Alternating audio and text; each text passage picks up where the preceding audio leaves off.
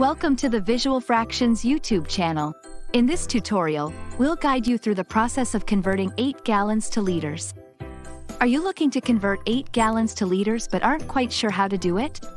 Don't worry, it's an easy conversion that can be done in just a few steps.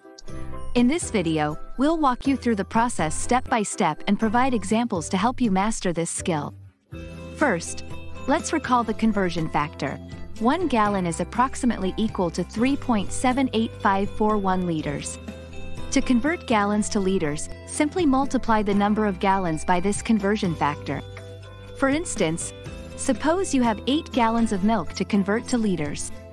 By multiplying 8 by 3.78541, you'll find it equals approximately 30.28328 liters. That's it! Your 8 gallons of milk translate to approximately 30.28328 liters. But what if you want to convert 8 liters of gasoline into gallons? No problem.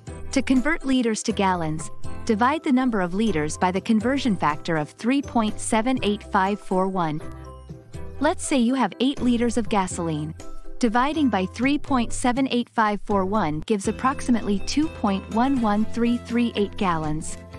Remember to round to the nearest hundredth, so your final answer is approximately 2.11 gallons.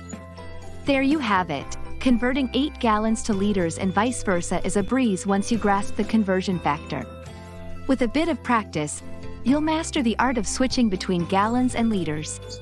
If you found this tutorial helpful, don't forget to hit the like button.